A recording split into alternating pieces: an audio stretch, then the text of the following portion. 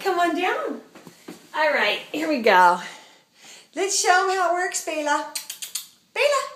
I pet Malcolm and Bela comes running, but I just took all the bedding off their bed. So occasionally they'll get like a hairball or one of them peed on the bed a few times. So I've just removed all the bedding because it's too hidden. It's too hard to see what's going on. So they're fine. I mean, Bela's always in the skybox and Malcolm's always in the bed. So everybody's cool.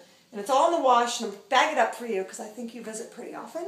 And I'm even taking the carrier out because they no longer need to hide. They're like happy. Although this is the greatest thing that ever happened to him. He loves that bed. Hey, Bela, you always come down. You don't come down? She's like, you moved all my stuff. There's a moving company. Oh, you're checking out Cappy. I see. Bela and Cappy are having a little party. All right, so that's the scoop. What's up, Malcolm? Look at that clean bed. I'll see every dot of anything on that bed now.